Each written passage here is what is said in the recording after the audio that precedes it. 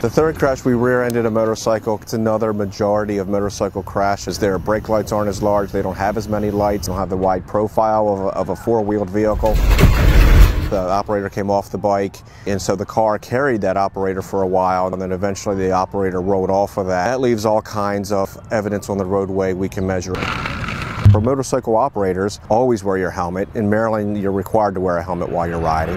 Somewhere around. All motorcycles are supposed to be operating with headlights on. Wear protective clothing. Wear reflective material.